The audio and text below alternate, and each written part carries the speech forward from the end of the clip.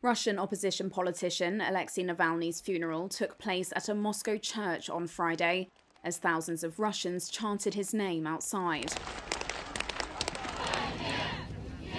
Some shouted, "Russia will be free, no to war, Russia without Putin, we won't forgive, and Putin is a murderer."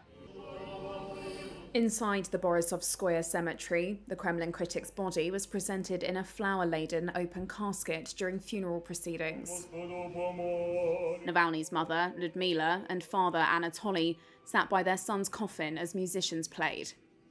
His wife, Yulia, and 2 children, who were living outside Russia, did not attend. It was a small ceremony, but one flanked by a heavy police presence. Queues of people had been prevented from entering to say goodbye. They surrounded the church and clapped during the service. To tell the truth, it is very pleasant for me to be here in the company of like-minded people.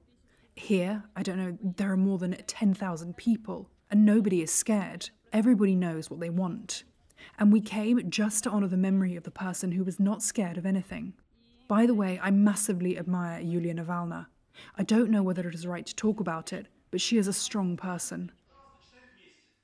Navalny, President Vladimir Putin's fiercest critic inside Russia, died aged 47 in an Arctic penal colony on February 16th. His allies have accused Putin of having him murdered and say the Russian leader could not tolerate the thought of Navalny being freed in a potential prisoner swap. They have not published proof to back up that accusation, but have promised to do so.